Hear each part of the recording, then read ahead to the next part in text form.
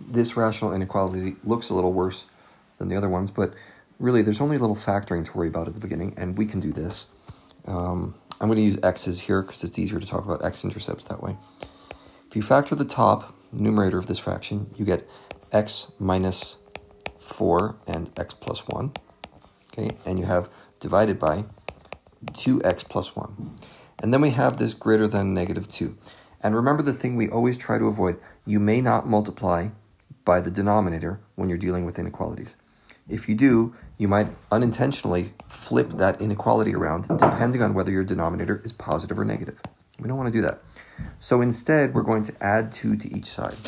Okay, I need to add 2 to each side, and this is going to be x minus 4, x plus 1 over 2x plus 1 plus 2. And to give it a common denominator, I'm going to multiply it by a crazy 1. 2x plus 1 over 2x plus 1. Now I can add these fractions together, and the result will be greater than or equal to 0. So, doing that, we're going to need to FOIL this.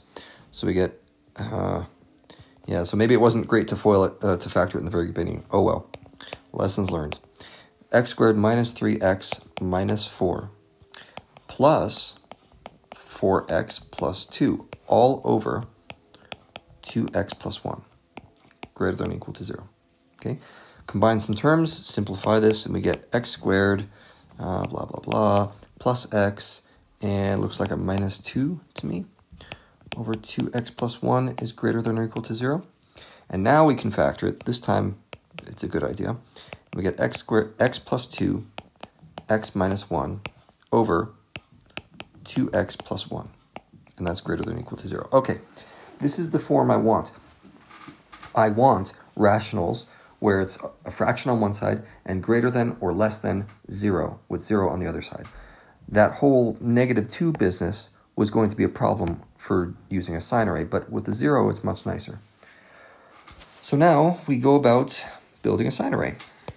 Okay, and I'm going to talk about 2 things. I've got a vertical asymptote right here at x equals negative 1/2. You should know how to find vertical asymptotes by now. So I'm just going to put that here, negative 1/2. And what else do we have? Let's take a look. I've got some x-intercepts. Okay, my x-intercepts are at 1, 0, and looks like negative 2, 0. So I'm going to put those x-intercepts on this line also. There's 1, and there is negative 2. Your line does not have to be to scale. Now we put the factors on, and this is going to be x plus 2, x minus 1, and the factor that was responsible for the vertical asymptote is 2x plus 1. So now we figure out the signs. 2x plus 1 is positive above negative 1/2 and negative below negative 1/2. X minus 1 is going to be positive above 1 and negative below 1. And x plus 2 is going to be positive as long as we're above negative 2, but as soon as you go below negative 2, it's negative.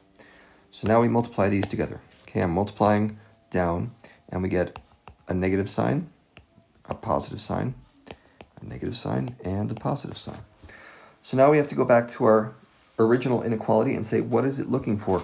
Well, it wants greater than or equal to 0. So where is this thing positive or equal to 0? And that's going to be at some places here. So we have negative 2 through negative 1/2. That's one positive interval. And the next positive interval is 1 through infinity. Okay. Now the question is, what type of brackets or parentheses do we put on these things? Well, you might be tempted to say, because it is greater than or equal to 0, it's all going to be brackets. That's not quite true. X-intercepts are fine. If I say x equals 1, okay, I'm looking at this one right here. If I say x equals 1 and plug that into my equation, yes, I do get 0 in my equation. But there's one that causes me problems. What if I use x equals negative 1/2? If you plug in x equals negative 1/2 into that equation, you're going to get a 0 on the bottom. That doesn't produce 0 for your result. It produces infinity. So we can't have that. This one is not going to be a square parentheses. That's going to be a curved parentheses. And that's going to happen anytime you're dealing with a vertical asymptote instead of an x-intercept.